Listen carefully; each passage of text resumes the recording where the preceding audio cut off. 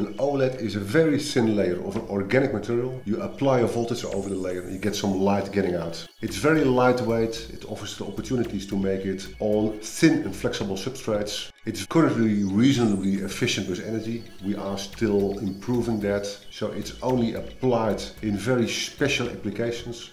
It's still fairly expensive. An OLED is a quite complicated architecture of a number of layers stacked on top of each other. Each of these layers has a certain functionality. The very basic thing is that it's actually an active light-emitting layer sandwiched between two electrodes. You put a voltage across those and then you get a light emission from the active layer. The glass-based OLED production is currently still a process which is based on evaporation. So we evaporate the molecules and we let them condense on plates. That is being done for a lot of layers. So a typical OLED will consist of a minimum of 6 layers, but typically 10, 15, even some 20 layers on top are evaporated. And that's of course quite a difficult process because you need to do it in vacuum. It's also fairly expensive for equipment. What we at Holster are doing currently is bring it to roll production. We like to make it like printing a newspaper. You can do really square meters in a couple of minutes, and if you can use processes like that, we can really go in high volumes and in that way get the price down.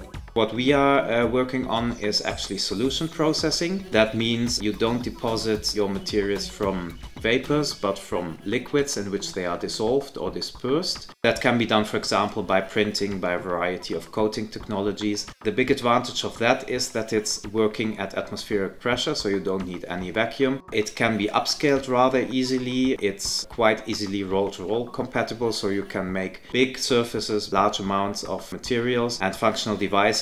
If you want to work not for displays, which need to be pixelated, but for lighting, in that case you just want to create one surface that gives off light of a certain color and intensity, and for those you are limited in size. At the moment what we make is about maximum 10 by 10 centimeters.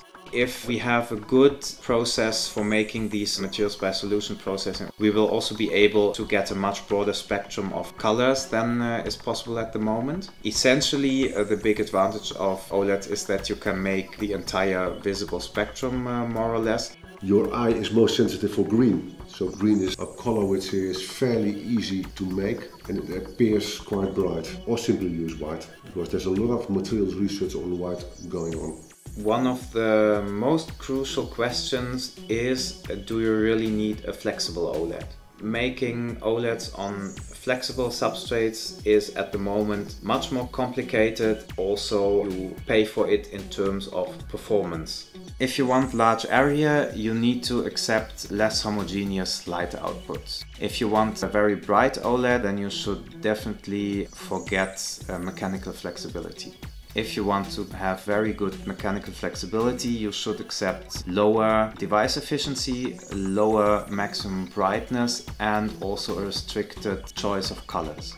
If you want to have a large choice of colors, then I would recommend to go for evaporated devices on glass. If you want large volume, then I would recommend roll-to-roll solution process devices. Some companies with glass-based OLEDs are getting quite high lumen output now. People say now we are going into the field of general lighting, where you really need a high lumen output. So you see it slowly coming for the glass-based OLEDs, and in a couple of years that will also be for the flexible OLEDs, because that's where all the roadmaps are heading for.